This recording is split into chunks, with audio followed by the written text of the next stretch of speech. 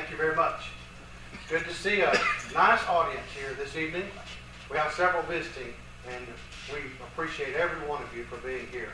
238 still there. We want to study that tonight because it is still there and ask ourselves, does it teach that baptism is necessary for salvation?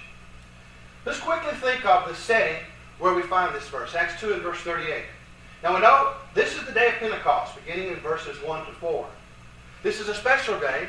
It's the day when the gospel will be presented for the first time in its fullness under the new covenant of Christ. Christ had died some weeks earlier, and now the new covenant has come into effect.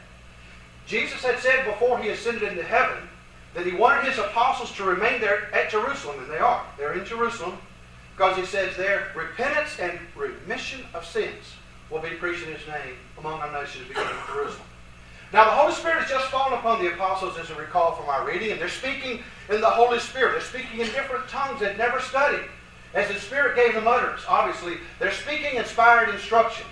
Peter stands up with the 11, and he has, first of all, to defend what they're doing because some were confused. They wondered how it was they were speaking all these foreign languages, being Galileans. And then he moves on to his lesson, and he defends the deity of Jesus of Nazareth. This is the main point. He cites a number of passages in order to make this point, but one of them is from Joel's prophecy, where Joel talked about how this phenomenon would take place in the last days. The very thing they were witnessing of the falling of the Spirit upon the apostles in that great splendid measure, which we could call the baptismal measure, and they're speaking in tongues. And then he moves on to verse 32 of Joel chapter 2, and he says, "And it shall be that everyone who calls on the name of the Lord will be saved." And that's in verse 21. Keep this in mind. A key point. It will recur throughout this chapter, this idea of salvation. Then Peter goes on and he's convicting them of crucifying their Messiah. And he cites Joel 2:32, offering them hope. Yes, you're guilty, but here's the way out. Here's the promise of hope. And they are keenly interested in this. They want to know what it will mean to call upon the name of the Lord. They want to know how they could possibly be saved. We know Peter's concern with salvation throughout this chapter because if you look on in verse 40, after our passage, he's going to return to the theme explicitly. He says, "Save yourselves from this untoward or perverse generation." So that seems to be his theme throughout. And that's what it was said would be preached. Remission of sins based upon repentance. Luke 24 verse 47. So he's exhorting them to be saved, you see here right before we get to our passage. Even before, and evidently so that they will get baptized. And that's down in verse 39 to 40. And then in verses 41 and 42, it is said, "They that gladly received his word were baptized." So Luke is going to continue with this salvation theme on down to verse 47, the narrator, and he says, "The Lord added to the church daily such as were being saved." Salvation is the key point throughout this chapter. Now let's return back to the immediate setting so we can get a handle on verse 38. Peter has just persuaded with them, "Therefore let all the house of Israel know assuredly that God hath made that same Jesus whom ye have crucified both Lord and Christ." It isn't said in a vacuum. He set forth an array of evidences that were just overwhelming. And when they heard this, they were pricked in their heart. They were literally pierced to the heart, a very strong word in the original language. It means they had compunction about what they had done. This means they had an anxiety arising from the awareness of their guilt and having slain the Lord of glory. But now, he has already held out the prospect of hope earlier by citing Joel 2:32, the hope of salvation. And they realize they're guilty. And in view of these two things, they cry out, "Men and brethren," literally in the Greek, or the New American Standard simply says, "Brethren, what shall we do?" Now think about why they're asking that. What shall we do? In view of their being convinced, in view of their guilt, and in view of their wanting to lay hold on this promise of salvation, well, how does Peter the Apostle respond? Does he tell them it's too late? You've already killed the Christ. There's nothing you can do. No, of course not. Does he say, there's nothing you can do, God will do it all? No, he doesn't say that. He's going to give them a direct answer to their immediate question. "Men and brethren, what shall we do?" And he's going to tell them what they should do. They should do something to be saved. They should do something for forgiveness from that stinging guilt. And this forgiveness can also be described by a Greek term, aphasin, which is translated remission. It's a release, a loosening of their sins. This is the way the Greeks thought of forgiveness. And that's what they're seeking after. So they're wanting to know how to get this dismissal of sin. And this is how the word is used here. Peter then tells them, repent and be baptized, every one of you. He could stop right here. And he would have carried the point. Because they're asking what to do to be saved. And he answers, repent and be baptized, every one of you. But the Holy Spirit realizes, of course, that over the years there may be controversy or questions to come up about this command. What does it mean? So he has Peter to go on and more explicitly tell them what he means when he says that. Repent and each of you be baptized in the name of Jesus Christ for the forgiveness, or the old King James says, for the remission, there's that word, effacing, of your sins, and you will receive the gift of the Holy Spirit. Verse 38. Now someone wonders, why did he say to them, you need to believe on the Lord Jesus Christ? In other contexts, that is told to some people. Well, obviously, we've just seen, they were hearing this message. They were hearing the gospel, and when they heard the words, Jesus is the Christ, the Son of God, and they were convicted in their hearts, we understand, they obviously believed the message. They believed enough to cry out. They knew what they had done, and they knew they needed salvation. But they would remain in a state of guilt, according to Peter, until they complete two stated conditions in order to get the forgiveness of their sins. He says to repent and be baptized. Those are the two stated conditions. Both repentance and baptism stand between their being in the state of sin, these are the Jews on Pentecost, for example, here, and the remission or forgiveness of their sins. Now this seems to be very clear, but sadly, over the years, a number of efforts have been made to try to get around the plain import of these words. Some have attempted to find a way to get off the hook, as it were, and not to believe what these words have to say. We're going to look at some of those tonight and do our very best to be faithful and careful in representing what others have said. In fact, we may go overboard to be accurate in presenting what certain ones have said in order to give them a fair hearing, since they are not here with us tonight. But we're looking at this point of view out of great respect and friendliness toward those who hold a contrary position. It isn't a matter of wanting to start debates or arguing with people. It's a matter of knowing what our Lord tells us to do here before judgment to get ready to meet Him, and to be sure that we understand it and that we practice it. In the end, as we say, all the attempts to get around the plain import of the necessity of repentance and baptism in Acts 2:38 fall to the ground. And there are all kinds of techniques and maneuvers they use, but it's still there. It's still there. Well, the first major kind of approach that has been taken over the years to say that, well, Acts 2:38 really isn't suggesting that, for example, baptism is necessary, is to argue that the little preposition for in the phrase, for the remission of your sins, which translates to the Greek word eis, many of us have heard this before, it really means on account of the remission of your sins, or it can be translated because of the remission of your sins. And if that's the case, they would say, then we can see Peter's telling them they already had their sins remitted, so they just repent and they're baptized, or at least they're baptized to show that their sins were already remitted. So this is the first major approach. It's called the causal use of the preposition eis, translated for, F-O-R. It's, for example, somebody says he jumped for joy. Well, he jumped not to get joy, but he jumped because he had joy. We use F-O-R, that preposition in English, every day in a causal sense. The question is, can it be so used in Greek, the word that's translated here, the word eis? It's not the word for, it's a different language and a different word. As a matter of fact, it cannot be, and I'm sorry that that has not really stayed on the page there, but it creates problems for their theology. It makes Peter, for example, command repentance because of the remission of sins. Notice what he said there, to do two things. Ye repent and be baptized, every one of you, in the name of Jesus Christ for the remission of sins. But if for the remission of sins means because of sins remitted, then he's telling them, in effect, according to that view, that they are to repent because of sins being remitted. And that would make repentance unnecessary, which is a problem, even for those who hold to the view of salvation by faith only, without any further acts of obedience. Acts 17:30 makes it clear, God commands all men everywhere to repent. A person can't be justified before God, or cannot be saved from past sins, if he has not yet repented. But the biggest problem is that this word simply will not bear the weight that they try to give it. The word ace, translated for, it cannot mean because of. It does not have a causal sense. It never has a causal sense. Now, I realize some would think that's a bold statement to make, and it's going out on a limb. But we're going to go and show some graphic information to demonstrate that point. The arrow of the word ace, the idea in this, and sometimes you see it diagrammed in the Greek books that talk about the original language this way, always points toward the east, as it were. As we're thinking of reading from left to right, we would think, as you're looking at a map, you're going from west to east. It always points toward getting an object not yet procured, to obtaining that object. It literally means entrance or penetration into something. And never, ever does ace point back to the west. Ever. The word means into. And Mr. Bruce Metzger is probably the world's greatest living Greek scholar today. He's not a member of the Church of Christ.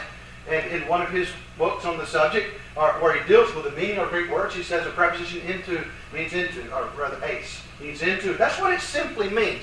If you wonder what does ace mean, it means into. That's what the word means. And he says, another authority, that it denotes purpose. And they even give this. This is not our paraphrase in Churches of Christ. This is the standard lexicon that's used by all English-speaking persons around the world who want to know what Greek means in English. The lexicon is the dictionary, and that's by Arndt and Gingrich and Bauer and Denker, and it says it is for the remission of sins, and he says, so that sins might be forgiven. Look, there's no purpose. In order to. That's what ace means. It means into, to, towards, for, or among, according to the older Thayer's work. He says, metaphor to that means figuratively, it retains the force of entering into anything. Now keep that in mind. It always retains that force of entering into something. Another translation of it, well, the same idea, it's just another way of putting it, it's by Moore's idiom book. So with a view to or resulting in.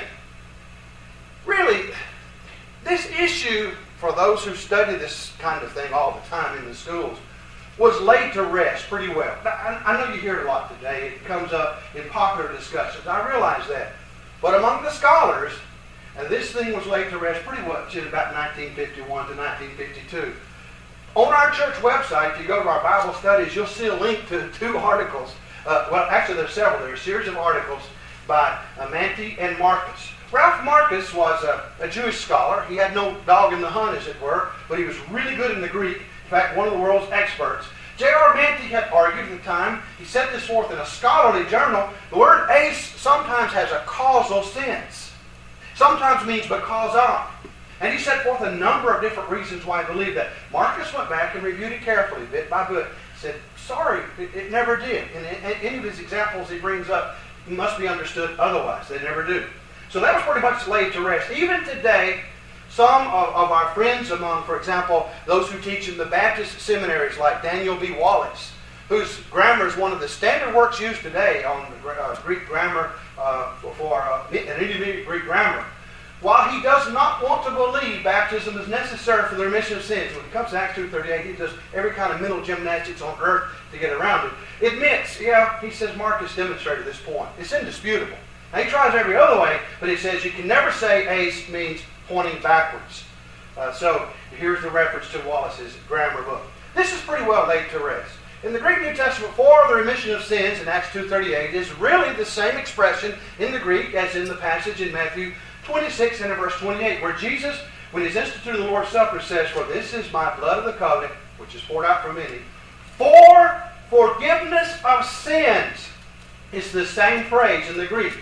Now, if somebody says for, and it involves ace, the little preposition, if ace means because of, then it would mean that Jesus would pour out his blood because sins had already been remitted prior to pouring out his blood? Of course not. And because of this and other considerations, many have had to abandon that argument. So Jesus' blood was shed in order to obtain remission of sins. And that's what we understand very clearly. Why would the Greek in Acts 2:38 have the very opposite meaning? It's the very same phrase, the very same words. Of course, it does not. What about Matthew 3 and verse 11? Someone says, here, John says, I indeed baptize you with water. That's ace, repentance, into repentance. Somebody says, that must mean because of repentance. In other words, they're alleging, John is saying, because you repented, I baptize you in water. But that's not the understanding of ace. ace here does not mean because of. It still retains the original force of into or unto. It means I baptize you into the life that's obligated by repentance, or into the amendment of your life. In other words, into the condition that's characterized by a repentant life, a penitent life. It's a metonymy, a figure of speech where the part stands for the whole. And so it is the baptism of John which would put one into a state or condition characterized by repentance. Also called in other passages conversion, as you can see if you have an opportunity to chase this down in detail. In Matthew 12 and verse 41, the record says similarly that the men of Nineveh repented at, that is, ace, the preaching of Jonah, which means they repented into the penitence required by that preaching, required by the content of the lesson that he was preaching. Now, again, it's a metonymy where the preaching stands for the content. And the content stands, of course, by metonymy for the result of it, which will be a changed life. So, the first point is they generally cannot use ace to make the point that baptism does not is not essential or does not lead to salvation. But there's a second kind of argument. It's a lot more subtle. It's to try to say that the grammar of the verse, especially in the original Greek, is such that it breaks up the sequence of thought. Now, in English, it sounds pretty obvious to us. What shall we do, men and brethren? And he says, repent ye, and be baptized, every one of you, in the name of Jesus Christ, for the remission of sins, and ye shall receive the gift of the Holy Ghost. But they would say, in the Greek, it's much more complicated than that. It's much more complex. Now, some of us have been looking at a debate recently by a very fine example. I hope you can read this up here. And we say this with all respect for this man. He probably has the best presentation of their side, of the Baptist point of view. We say that with all respect for our friends of that persuasion, that I have ever seen. And I was so taken back by it and so interested in it, I thought this would make a good study for us to pursue and to try to be fair with his arguments. Now, in the interest of time, we can't make all the arguments in detail, but he spends about 5 or 6 minutes on a video that you can get on the internet, in which, from one of his television programs back in the 1980s, the early 80s, he tries to set forth his grammatical argument. So he goes to Acts 2:38, and he says it consists of 3 clauses. He says, in the Greek, it consists of ye repent, and secondly, the other clause is, each one of you be baptized, and the third clause is, ye shall receive the Holy Spirit. Now, these are the independent clauses. Somebody would say, what about the subordinate clauses? In the name of Jesus Christ for the remission of sins. Well, he's going to return to those later, but right now he said the main independent clauses are these. And so he said, now, in the Greek, you have a subject, first of all, ye. Now, by the way, when we use ye, we're using it in the plural, second person plural. In the South, we'd say y'all. That's the best way to say it. You all, second person plural. Best thing, better than you guys any day. But ye is the way that older King James said it, and we're going to use that as the reference for you, plural, second person plural. Ye, he says, the verb here, he says, is repent, and it's second person plural number as well. We're going to go through this grammar quickly. It won't bore you, I'm sure. Then he says the next clause is, each one of you be baptized, and that's third person singular, and be baptized is third person singular as well.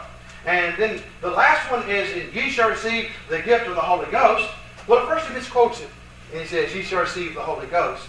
That's not exactly what it says. And so later he'll come back and he will quote it correctly.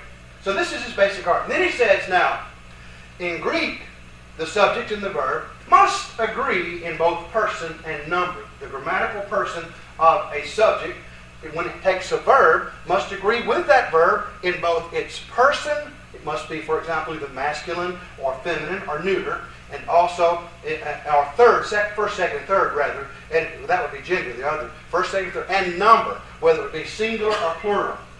Now, no one disputes this rule. Of course, that's exactly right. So then he has this very interesting presentation that would blink on and off. We're doing this best we can with PowerPoint, where he says, now the first clause is, ye repent. Actually, this is just one word in the Greek. He makes it look like we have two, like we have a subject, ye, then we have the word repent. It's just metanoesate. That's one word. And you pull the verb out or the subject out of it. It's not really, there's no separate subject, but it is the form for y'all, ye, repent, second person plural. And then he goes down and he looks at the next one and he says, but each one of you be baptized. This is third person singular. But he said, so those can't match up, he argues. So then you have again, ye repent, as we've already seen. And then the last clause, well, it will match up. Ye, second person plural, shall receive the gift of the Holy Spirit. So he says, this is the way you have to understand it. Ye repent, and ye shall receive the gift of the Holy Spirit. Those are the things that go together. Can we join each one with repent and be baptized? This is the question before. And then he says the grammatical subject, each one of you, is third person singular. And it is. And then the subject of be baptized is the verb. It's a passive verb that means third person singular. It means to be baptized passively. And then he goes back and he says, but repent, that's plural. Ye repent is second person plural. So the numbers don't match up. So they can't refer to the same thing. And he highlights this in a very interesting kind of way. Then he quotes from a very famous Baptist scholar, one of the great scholars of the world. He said the greatest living Greek scholar at the time, maybe at the time, but it wouldn't be considered that now, is A.T. Robertson, who said this change in the grammar marks are breaking the thought here that the English translation does not preserve. We're going to find out if that's so or not. Peter says the first thing they should do is make a radical and complete change of heart and life. That's repentance. Then, and this is Ankerberg's words here, then let each one of you be baptized after this change has taken place and the act of baptism be performed in the name of Jesus Christ. You see the blue screen? This belongs to Ankerberg. We're taking his charge. We're giving attribution to him when we have the blue screen. For the remission of sins. Now he says the first clause is ye repent for the remission of sins. And then he wonders now, what about the second clause? Does it go with for the remission of sins? Which verb connects up with for the remission of sins? Here's his point. If you say ye repent, that's the plural. For the remission of your sins, which is plural, that would work. But if you say each one of you be baptized for the remission of your sins, well then the second part's plural, the first is singular. That won't match up. He's alleging. Interesting point. He says, now if it is put with the expression for the remission of sins, each one of you be baptized, then if each one of you be baptized is for the remission of sins, then Ankerberg says, he's not saying repentance is for the remission of sins. And that won't work. We all understand repentance is necessary. So he said that can't be the right option. So he goes back and he says the second person plural, well actually this is remission of sins at the very top. It's off the screen. The second person plural, and then the first clause says you repent, and then the third clause says ye shall receive the gift of the Holy Ghost.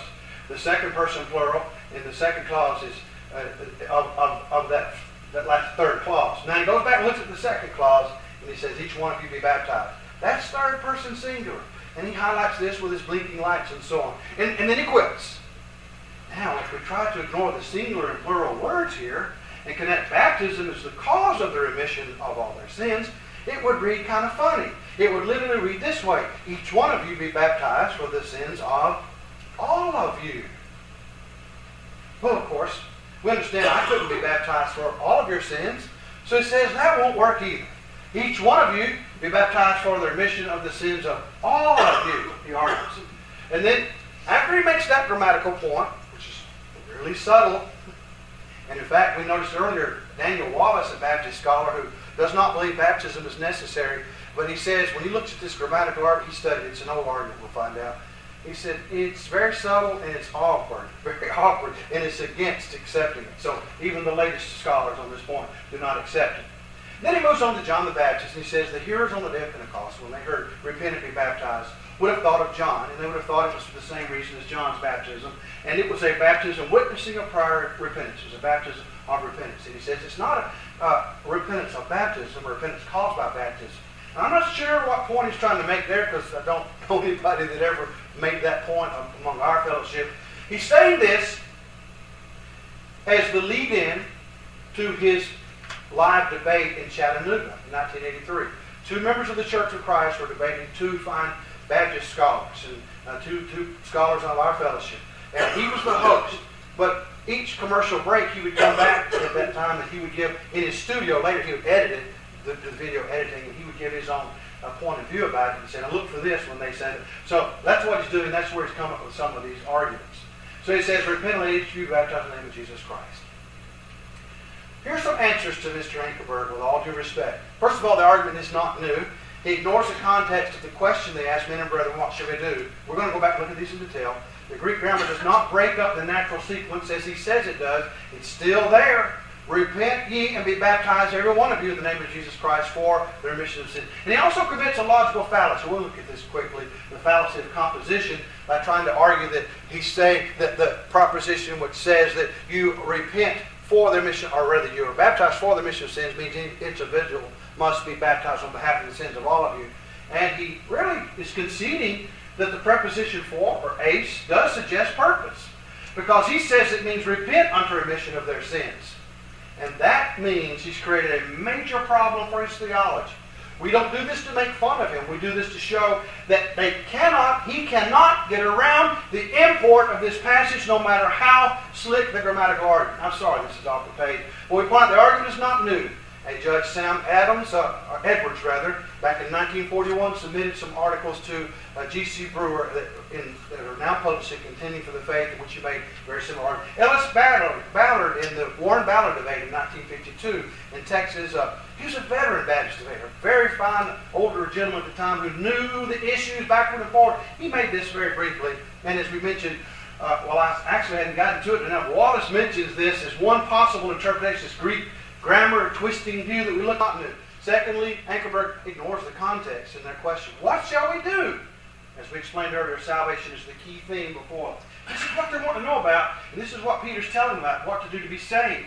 Peter's giving that answer to them. Them. Peter said unto them, third person plural. Who are the them? Those who ask, men and brethren, what shall we do? The Greek grammar does not break up the natural sequence, as he says. And we're going to make this as clear as we possibly can. Ankerberg has a kind of a simplistic diagram by putting ye as subject and repent as the verb. There is no first clause in the sense of a clause being a group of words. Now, the English translation would be, but in the Greek it's one word, metanoesate. So there's not really a clause in that sense. But we'll allow that for the sake of our discussion. And also at the end, by the way, you shall receive, when he has that down as the third clause with the subject and the verb, that's also one, lenses that as the one verb, the second person plural as well. Now, the biggest problem is, among a few others, big problems, is he leaves out the pronoun humon. Humon. And this word is translated you. It's translated y'all, all of you. We'd say ye. Repent and let every one of you, ye, the plural humon, it's a genitive there in the so-called second. He leaves that part out. And that is a key for understanding that he's got his grammar argument wrong. He doesn't notice the importance of the basic questions you ask when interpreting any passage. Who's speaking in the text? Well, it's Peter the Apostle. And to whom is he speaking? He's speaking to them. Who are the them? Ankerberg ignores this. As the narrator goes on to say, Peter said to them, the Greek word autos, third person plural. To whom? To the ones who were pricked in their hearts and said, what shall we do? So Peter tells them, metanoesate, ye repent. This is there, it's actually the second person plural. Does this change of grammatical person mean that suddenly Peter's words are addressing a different group from them? Peter said to them, third person plural. He said, ye repent. Oh, that's got to be somebody else. Of course not. That's the way the grammar breaks down, but conceptually and logically, he's talking to the same people. Luke narrates that he said to them, third person plural. What he said was, ye, second person plural, repent. But then we have the argument that's made, subject and verb must agree in both person and number. And that's not in dispute. There's no problem in the grammar here in the original Greek. All the verbs and the nouns all link up together. And the pronouns, they all link up together. That's not the issue. The issue is the command, repent ye, addressed to the very same persons as be baptized every one of ye for the remission of sin. That's the issue. And we're going to find out, as a matter of fact, yes. Now, again, I already used this a moment ago. Somebody could quibble. Since third person plural is used to say, he said to them, and then he says, you repent, somebody could say, well, that's somebody else. Of course not. Logically, we know he's referring to the same people. But then let's look at his argument. He asks these alternatives. He asks in his, we noticed this chart earlier, this is Ankerberg's up here. The first clause is, ye repent for the remission of sins. Is that the way we look at it? Or he asks, should we translate it, each of you be baptized for the remission of sins? This is a false dichotomy, false alternative. What he has failed to do is to see that this is tied together by the word and. Repent ye and, the Greek is kai, And it's a coordinating conjunction. Be baptized, every one of you. He leaves that out altogether from his discussion. Doesn't even notice it. So, and be baptized, every one of you, shows that there's a false dichotomy he's making there. So, repent is addressed to the group, to them, when Peter said, to them, those who cried out, collectively. Be baptized, every one of you, baptisteto hekastos humon. And that's very important. This is the word for each of you. It's addressed to the very same ones, the same group, but distributively, individually. We're going to get some examples of that in just a moment, how we do that every day in our speech. It is hekastos, every one of ye, a second person plural, but it's a partitive genitive. It means every one of you that is part of the whole unit of ye. Who are the ye? The same persons as the them to whom Peter directs his commands. Ye repent, every one of ye. Every one is the word that grammatically requires the third person. Yes, in grammar, it requires the third person. But it doesn't mean conceptually he's talking to a different group. He's talking to the very same one. It does not change the persons who are being addressed. And we have some other uses like that in the same chapter, by the way. When the Holy Spirit fell on them and they spoke with other language, many cried out, and they were bewildered, Luke says, because they were hearing, akuon, the imperfect, they were hearing each one of them speaking in their own language. But notice now in verse 8, and the crowd asked, and how hear we, akuo, man, this is the first person, plural, how hear we each, hekastos, the same word, in our dialect, our own language, wherein we were born. What they're doing is simply this, we plural, and then you want to emphasize it in the Greek. Each of us. And that's what Luke's doing later when he says, Peter stands up and he says, ye repent, every one of you, and be baptized, every one of you. So this is just the emphatic way of saying it in the Greek. Ankerberg fails to see that the two commands are stated in different logic or grammar form, but logically and semantically refer to the same ones. The ones who are addressed who cry out, what shall we do? Well, what about this idea that if baptism connects before the remission of sins, then each of you must be baptized for the sins of the whole group. And here's this little chart here. Well, that was pretty ingenious. I'll have to give him credit for that. But he commits the logical fallacy of composition. Now, what he's saying is, for the remission of your sins, plural, your sins, modifies the command, let each of you be baptized. If it does, it would mean that each and every element in the class or set, ye, distributively, is baptized for the remission of the sins possessed by the whole set or class, collectively, considered as unit. In other words, that Peter would be saying that you be baptized for the sins of all of us, and you be baptized for the sins of all of us. And this is his quibble here, and it is the fallacy of composition. He says it sounds kind of funny to say it that way. Well, the reason it would read kind of funny, as he says, is because first, he ignores the and. Repent ye, and be baptized, every one of ye. He ignores that. So that sounds funny when you leave that out. And secondly, because he commits the logical fallacy of composition. And the logic books point out it's an invalid inference that what may be truly predicated of a term distributively may also be predicated of a term collective. Bunch of stuff we don't normally do every day, but we do normally natively reason that way. It's related to the fallacy of division as well, where there's an improper sort of reasoning from part to the whole, from the whole to the part. It's an equivocation. The speaker reasons fallaciously from a fact about the individual members of the group as a whole. So you can make the same quibble if you wanted to quibble about how Ankerberg sets it up. He says, ye repent for the remission of your sins. One could quibble, ye all repent for the sins of all of you collectively. Again, committing the fallacy of composition. If you say, that's silly. In other words, that all of you be baptized, and when all of you are baptized, you're baptized for the sins of everybody. That's silly. We have so many cases in the Bible we understand how the logic's involved. For example, 1 Timothy 3:12 says that one woman should be the wife of all the deacons in the given congregation. Is that what it says? It says deacons must be husbands of only one wife. Now, if you commit the same fallacy that Ankerberg did, the fallacy of composition, this is the New American Standard, deacons must be husbands of one wife, well, then there must be one woman for all the husbands who are the deacons. Obviously not. Here, you're to think of the husbands collectively, and then you have to distribute it for each of those wives. So this is the proper use of collective units and distributed or individual units. Now, outstanding Greek scholars weighed in on this a long time ago, And they said this phrase, for the remission of sins, does connect also with repent ye. And I've got a list of many who have said that. In fact, Henry Cadbury, who was on the Revised Standard Version Committee, says this switch from ye plural to each one of you distributively is better Greek. He says, the way it's written here. It's better Greek than just sticking with the ye plural of both verbs. Well, we have common examples. We could use this. The mother says to her children, come ye, she uses all the English, come ye and be washed every one of you for the cleansing of your hands, and you shall receive the gift of a good meal.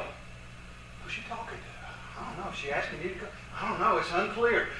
She said plural, and then she said, we come, but only one washes his hands. Of course not. We understand what she's saying. A doctor says to a group of patients, go ye and be bathed every one of you for the healing of your infirmities, and ye shall receive the blessings of good health. Well, who's supposed to be bathed? Everyone's to be bathed, but he's not talking the same group. Some of us go get bathed, some of us go. Obviously not. We understand how this works. And then it was said many years ago by a brother in Christ, well, we may leave out all the technicalities of grammar and the grounds and scruples of philology, and the sentence is so plain that a person who doesn't know the parts of speech cannot misunderstand it. It takes an expert, and he says this with all due respect, an expert quibbler, a Baptist quibbler, to make even able an illiterate man to misunderstand this passage. And he goes on, and Ankerberg suggests that the Jews understood Peter's command to be baptized in the context of the baptism of John the Baptist. And it was for their, now we're moving to the point he made about their understanding to be John's baptism, or something like it. He says it did not convey salvation. I believe it witnessed it. This is Ankerberg's very words on the video. But John's baptism was a baptism of repentance for the remission of sins. Eis aphasin harmation. Luke 3:3, for example. The Jews understood that they were to repent and be baptized by John at that time, and that was for the remission of sins. When John was preaching, it was essential, because the scribes or the Pharisees and lawyers rejected the counsel of God against themselves, not being baptized in Luke 7 and verse 30. So that example is not helpful at all to his case. But the bigger problem is this. So think about this. We're going to say this with all due respect and love for our friends of this persuasion. This destroys their plan of salvation, their typical sequence that they have to set up and that they now defend. When you ask them, and they'll tell you in all candor, what must I do to be saved? And they break it down into steps. They might say here, now some would say you get a miraculous faith, but most would say normally you would hear the gospel first. Then you repent of your sins. Then you have faith in Christ third, and at that point of faith you're saved. You hear, you repent, you have faith, and you're saved. They must argue this. Now somebody says that's so counterintuitive. Why? Or how would you possibly repent if you haven't yet believed? How would you believe or repent if you're not yet a believer? Well, why would you think you need to do it? Well, it's counterintuitive, but let's just give them this for the sake of argument, because they will insist on it in the debates they've had with us, for example, over the years. See, Ankerberg has remission of sins connected, and the reception of the Spirit also, with repentance. But the Baptists argue, and Ankerberg is a very good, competent Baptist scholar, that repentance precedes faith. So Ankerberg is inadvertently saying they were saved prior to faith. Notice how this happened. Now, if you reverse back and he says, well, no, they were saved at the point when they believed. Well, when did they believe? Well, they believed when they cried out, men and brethren. They believed when they were pricked in their heart. If he says that, then he has a problem that they're not saved when Peter comes along and says, ye repent for the remission of sins. Peter didn't say you're already saved. He said, you repent for the remission of sins. So that would leave out repentance is necessary. If they're saved back up there at the point when they first heard and first cried out and first were pricked in their hearts. Let's notice this a little bit more graphically. Here's the typical order of our good friends and our respected colleagues. Here, repent, believe, and then you're saved. This is the way they would set it up. And this is the way they do that in order to avoid difficulties with the command to repent, for example. Why put repentance before belief? Because if salvation comes at the point of belief only, without any further acts of obedience, it comes before and apart from repentance. Now they recognize that. But repentance is commanded, and it's essential as a condition. There's so many passages that teach it, and they're familiar with those passages. Therefore, repentance in their scheme of things, their understanding, has to come before belief in the order of salvation. For anyone who would argue, not just the Baptist friends, but anyone who would argue salvation by faith only. So then have you believe, repent, and then salvation? If it's this way, as he might be tempted to do, to revert back and say they were saved at the point of crying out and being pricked in the heart, then they have a problem with their being saved when they were told to repent, because they were told to repent for their remission of sins, into the remission of sins. And let's look at another way they would view it. Ankerberg inverts this order. And he has to make this argument on the grammar here. He says that repent ye is for the remission of sins. But if they're saved at the point of repentance, then they're saved before they believe according to their scheme of things. Because they say you repent first, then you have faith, then you believe. Given their steps of salvation. So obviously could not be saved already without belief. Therefore, this passage destroys our friend's doctrine. Either way they go on it. They might try this. They might say, well, you repent, and then you get salvation, and then you believe. This is Ankerberg's point here. And it won't work. And so, it could be, we could go and ask, how can he possibly get off the hook? Let's try to help him out and see how he possibly could reason his way out of this. Ankerberg could preserve the Baptist order by saying, okay, on the day of Pentecost, these Jews believed when they were pricked in their heart and thus had faith already. We notice that.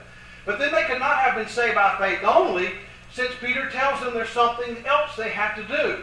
Because they ask, what shall we do? He says, repent for the remission of sins. At least that. He says at least that. Now, either order they attempt on this one. And even if they try to dissever baptism from remission of sins, if there were no water in the passage whatsoever, they are ruined on this passage, logically and biblically. If they say, you believe and then you have repentance and then salvation is not by belief only. It requires repentance. If they want to reverse that and say, no, you repent first, then you believe and you get salvation, then we've already seen these problems. You get salvation at the point of repentance. Peter said, repent, ye repent, and ye shall receive the remission of sins. That's before they believe. So either way they go, this passage is of great difficulty for them. But the biblical order itself never chokes on this passage. In Acts 2:3, just consider it just as it reads logic. It's still there, brethren. Hear the gospel. When they heard this, they were pricked in their heart. They believed. And then Peter tells them, you repent and be baptized. What about the confession? You repent in the name of Jesus Christ. The little preposition epi is there, upon the name of Jesus Christ. Many understand that maybe to be a veiled reference to the practice of confession, because they would confess calling his name upon the candidate. So it very well could be the very allusion there to, in the act of baptism, they would receive a confession for the remission of sins. No problem here with the order. We don't get choked or tripped up on it because it works out beautifully. Acts 2:38 does teach that water baptism is essential, but it's not a work of self-righteousness. It's too late for that. Once we sin, we can never reverse course in the sense of working our way to heaven, because the only way I could work my way to heaven is to live sinlessly perfect. If I never make a mistake, at the end, if I never sin at all, God would owe me salvation. As a debt, He would owe it to me. But once I make the first mistake, and I've made many, then it's too late. The wrath of the law comes down upon me. The only way I can be saved is by grace. But it's not unconditional grace. It is conditional. It's a grace that teaches us we're to do certain things. Repent and be baptized. It's not an ordinance of the church, not a command of human beings. It is a command of Christ. It is a condition for getting into Him. This is when faith saves. Faith saves when it becomes alive in obedience and completes the commands that are given. Could be tonight you need to obey the gospel. This is a splendid chance for you to do that, or confess wrong as a child of God. Whatever your need is, let it be known right now all together. We stand and sing the song of invitation.